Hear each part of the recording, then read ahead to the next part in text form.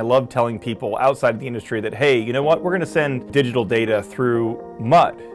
Decoding is this really fun, messy art of recovering the mud pulse signal on surface.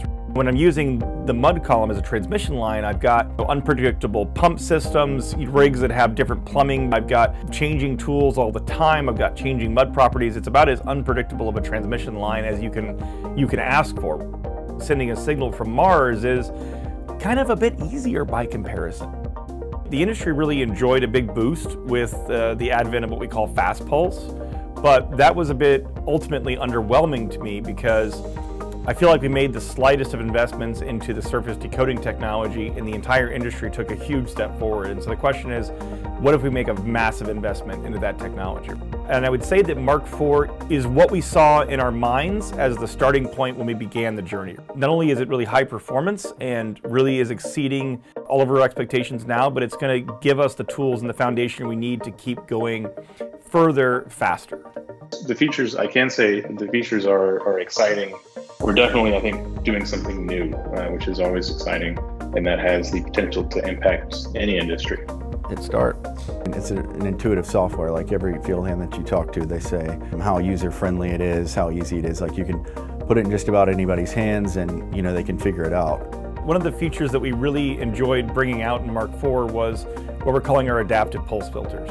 We almost never see a wonderful, beautiful pulse, right, with no interference. And what happens is, due to the unique nature of every BHA and pulsar and rig, what we get is this unique pulse signature on every stand of every job that's different with every depth and every change of the mud. And so what we did is we took all those non-idealities, which normally an engineer would just complain about and say, okay, well, we should really be addressing these other parts of the system to make the signal more ideal.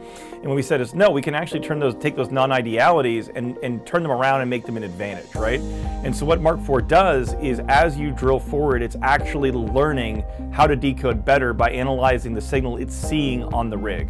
It always annoyed me that you could actually physically see that, like with your eyes, you could see the sink, but you wouldn't catch. You just like, can you just tell it that it's a sink right there?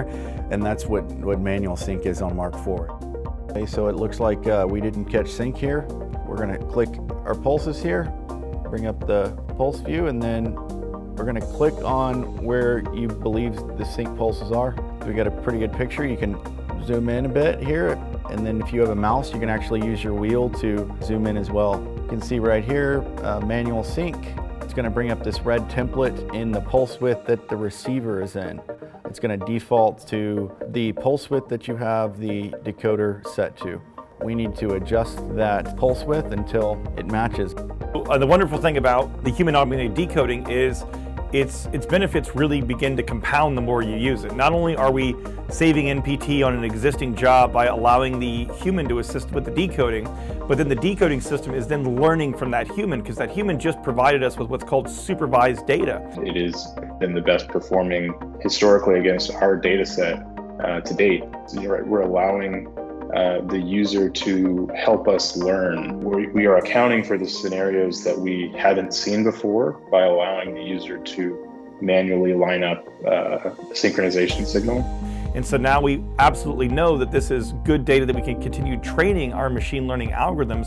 So we're getting better at decoding all the time. And then on top of that, we have tools to push faster than we ever have been before, right? Our goal is to continue evolving our technology like that and have a major significant improvement to our ability to decode coming out to customers every 3 to 6 months, if not faster, and really just delight our customers with things that they never thought possible.